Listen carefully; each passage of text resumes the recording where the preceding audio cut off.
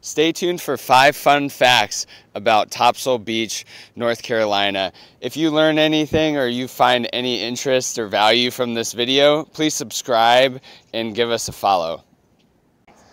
There's only about 1,200 homes in Topsail Beach.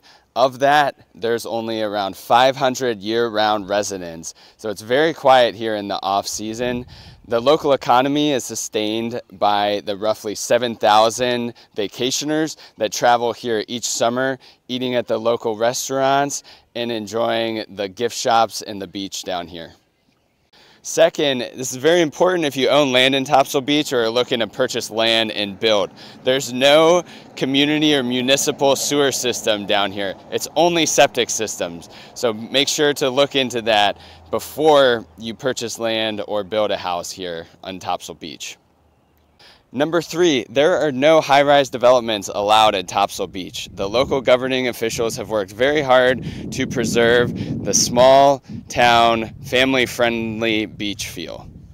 4, Topsail Beach is actually growing. It's a unique coastal problem where sand is building up in New Topsail Inlet, which is just south of Topsail Island. And if this is left unchecked, it will potentially impede boat traffic from the intercoastal waterway to the ocean. There's a $20 million project going on where they're dredging sand from New Topsail Inlet and depositing it along the beach.